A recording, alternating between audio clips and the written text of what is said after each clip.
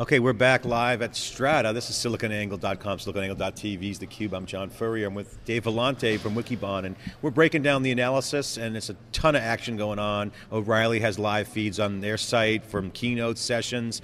They have obviously great content. We love O'Reilly, and they have also tons of live streaming. They have their little round table, kind of talking about the books, talking about how-tos, some great live streaming here. It's all about the analysis, and I'm pleased to welcome back on theCUBE Mike Olson, the CEO of Cloudera.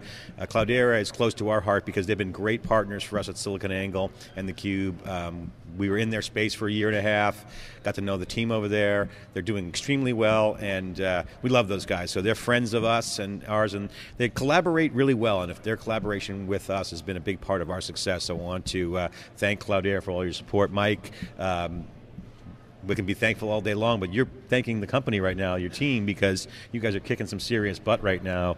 Great product, great team, market's hot. I mean, literally here, just like Hadoop world, Strata is super busy. Tell us how you feel and what's happening. Well, a few things. First, absolutely mutual. We've enjoyed all the time that we spent working with you, both alongside and watching this market unfold. But you're absolutely right. The market is exploding right now. I think things are going extraordinarily well at Cloudera. I think in part that's because we're executing pretty well. But in addition, the pace of growth of the market and the intense interest that we're seeing in big data solutions is just overwhelming. If you walk the show floor here at Strata, you see large established companies, you see smaller businesses you've probably never heard of before that are building some really compelling and interesting applications. It's an exciting time in the market. I think this year, next year, are going to be really transformative for the way that data is managed by business. I know Dave Vellante wants to talk about the market sizing that Jeff Kelly and his team put together, the first groundbreaking market sizing market data report out there from wikibon.org. We'll get that in a minute, but I wanted to talk to you about kind of the evolution of how this marketplace is exploding. I wrote a couple blog posts this week, essentially comparing big data and all the things behind it, all the disruptors like flash and virtualization, things that you know a lot about, as being a new industry like the PC did to the mainframes. Data's unearthing a massive amount of jewels and opportunity for entrepreneurs in business. Dave and I were talking yesterday that 2010 was the what is Hadoop year, and obviously you guys were well in front of that big data, as Amar Awadallah said, you saw the future years ago. And 2011 was, hey, big data is a real viable market opportunity. 2012, the platform is now matured, Hadoop's an industry standard, and as you mentioned at your last keynote at Hadoop World, applications are starting to hit the scene. We've been speculating that 2013 will be the year of payoff, the beginning to see the raining of value in dollars and benefits. So do you agree with that, one? And could you add to it and maybe add some color to that vision and share with us your thoughts on where we are and kind of what's going to happen? Yeah, you bet. I absolutely agree. If you look backward at what's happened over the past several years, a few really fundamental trends have driven, I think, the market forward, certainly created enormous opportunity for Cloudera. Number one, the widespread availability of data that just wasn't there before. Machine-generated data from devices talking to devices, much more consumer and individual-generated data off of social feeds and others. It is now possible to collect information in a volume and in a variety that wasn't available before.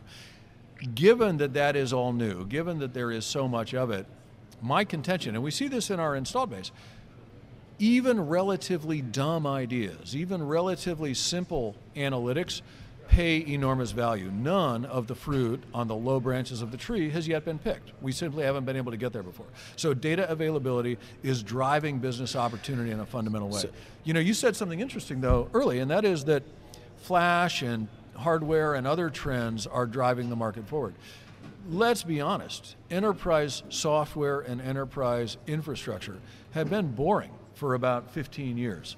With the emergence of widespread, inexpensive, available compute, with a dramatic reduction in the cost of huge amounts of storage, but then, in addition, driven by some of the advances that you're seeing in flash memory and in high performance wide area networking and so on, I think we're watching a new platform, a new infrastructure evolve that's going to pay dividends in ways that will surprise us 5 years from now. Yeah, let's drill down on that, because that's a great point, and we've had some other guests on earlier yesterday from some big companies. You guys have been complimented kind of off the record from some of these bigger companies. I won't say their names. They have 3 letters in the acronym, so there's a few you can pick from there, complimenting Cloudera's consulting efforts and how effective you've been in the field.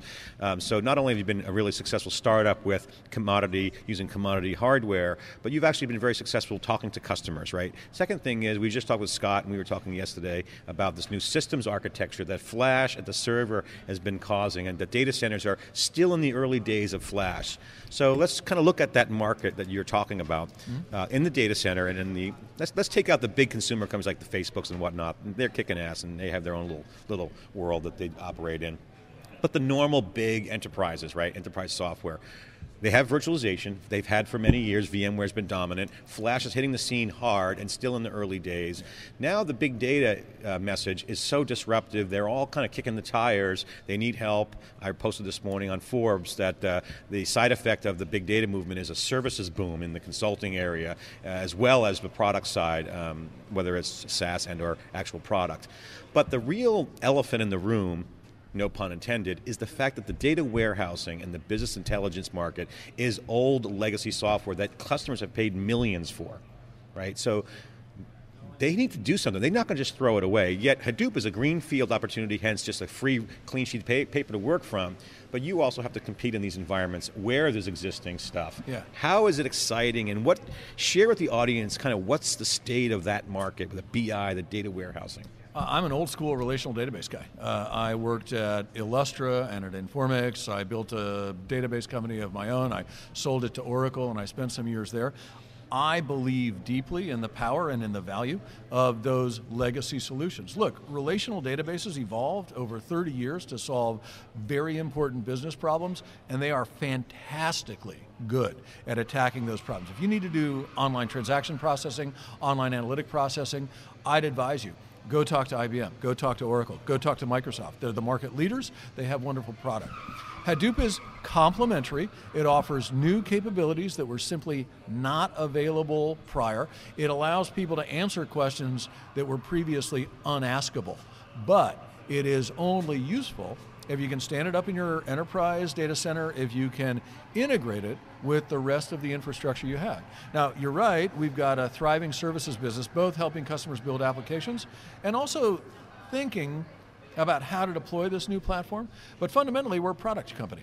And a big part of the value we deliver is manageability, monitorability, administration of Hadoop in production, and integration with all of that legacy infrastructure. How do you talk to the BI guys that have those investments? Because they all want to have a Hadoop component of it. Is it you have to integrate? Do you put a wall around it? Do you wrap around it? Do you integrate with it? What are the fundamental challenges that people are what kind of questions are they asking themselves that you can shed some light into? So many of these folks, Tableau and Talend and Pentaho and others, have built integration already with Hadoop. We've worked very hard to deliver an ODBC driver that makes that easier to do. So you can take your existing user interfaces, your existing analytical tools, and you can point them at a Hadoop cluster.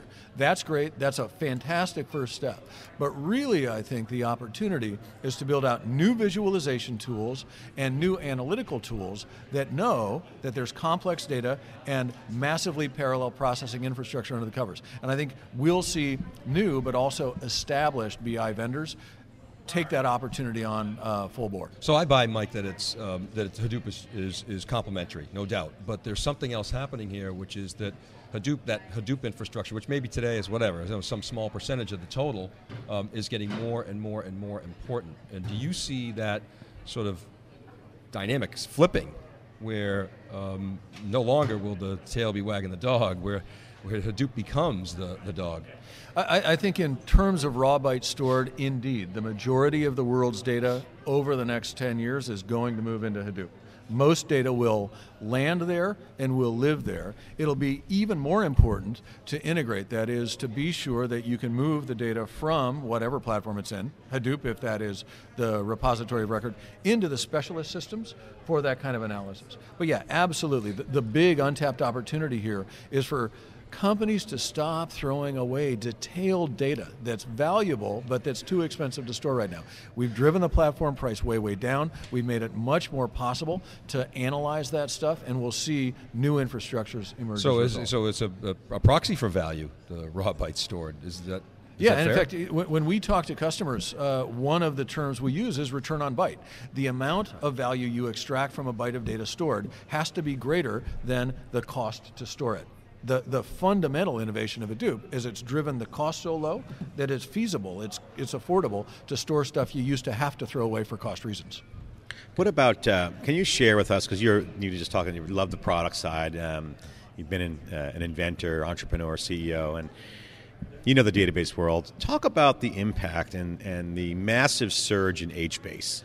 Why is HBase, I mean, we know why. We're doing our own HBase project we haven't talked about publicly, but you know.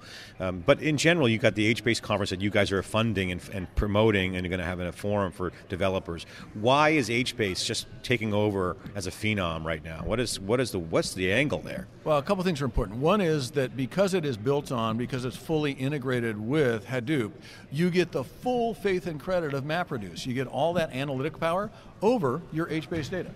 It's also a very nice programmatic interface. That is, developers who want to build applications to put and get data out of the repository have a very easy time doing that with HBase, and it runs at interactive, say, web speeds. So I can get past the limitation of Hadoop being batch mode only, HDFS, high latency. I can get interactive speed data storage and retrieval, and I don't have to sacrifice the power of the analytic platform underneath it. So Mike, you were talking about, what John was actually mentioning, Hadoop, the Hadoop 101 conversation that we had in 2010. You were having it well before that, and now we're really talking about real business applications. Talk a little bit about what customers are doing, what they're telling you, and what are some of the barriers that you're seeing?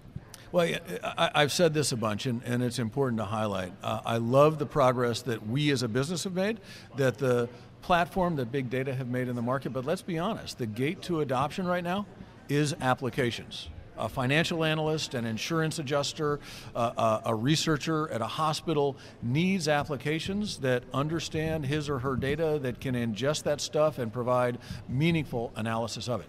Those apps are beginning to appear, but it's early days yet. It's sort of 1985 in the relational database market. We'll see lots more come into existence, but it's absolutely critical to us that people build on top of this platform in order to drive that value. Now, as to the business problems that people are attacking with the platform, there's a wide variety of analyses that our customers are doing. It depends very much on the vertical market in which they are. If I look broadly across the markets, lots of customer behavioral analytics. Why do people do what they do? How can we predict what they're going to want from us in terms of content, in terms of advertising, in terms of new product, and so on? A much better and deeper understanding of holdings. For example, the value of an equities or bond portfolio, a better assessment of the risk of my holdings is a common theme across the markets we look at. And then also, really turbocharged, high-powered security infrastructure. I don't want to just monitor for penetrations and attacks. I want to keep all of the activity that happens on my network, and I want to forensically analyze it after the fact, looking for evidence of attacks I didn't recognize at the time so that I can strengthen my infrastructure, and that is across industries as well. Is that security problem yours or your ecosystems, both? The platform that Hadoop is, and CDH and Cloudera Manager make that platform manageable, but that is the data storage, data processing infrastructure. The actual analytics, the actual threat assessment that runs on top of that, that's an app that we and our customers have built jointly to roll out for them. And again, I think it's an opportunity for people to build new value. A new shrink-wrapped application that did that would be fantastic. You guys have had a mission from day one about the vision of Cloudera, and it's funny, in talking to anyone who works at Cloudera, it's such a great culture. But as the market's maturing and you guys are growing super fast, has any of that mission changed? Obviously, you're not going to re-engineer the trajectory of the business. You can make some tweaks. So talk about the mission of Cloudera. Has it staying on the same course, commodity hardware, open source, and then the messaging? We've seen some things like what is Hadoop. Now we're getting to applications. You do have to tweak a little bit about the company's messaging. You're growing up. What are some of the change? Talk about the mission. what has or hasn't changed, and tweaks along the way you are right now? From the very beginning, and still today, our mission is to help organizations profit from all their data. And I can go through that. Each of the words there was carefully chosen. Help, look, we don't deploy the systems for you. We want to teach you how to use this platform well. Profit from the data. It's not just about lower cost, it's about a bigger top line. That is why people deploy and use this infrastructure, and all their data, not just the relational subset, not just the document subset, but anything you can get your hands on, you ought to be able to combine in an analysis, right? That's always been what we believed was important for us to do. Obviously, as the market has matured, as we've gotten more experience working with customers, we've refined our tactics a whole bunch. And I would say a couple years ago, sure, we were a startup. Now, look, we're a small company, still a small company, but no longer You're not really 34 people, you're like in the hundreds. Are you crossed 200 yet? Indeed. And that gives us the capacity to engage with and work with customers and with partners in a way we never could before. I'll say, Mike, so thanks for coming on theCUBE. We know you got to run. Dave, any final questions for Mike at this point? Well, I could really get into it. I know you said you got to run at noon, but I got a zillion questions. But hey, it's always a pleasure. I'll look forward to coming back, and I just want to say, right. Yeah, I'm the guy in the t-shirt. All right, thank you very much. Mike Olson.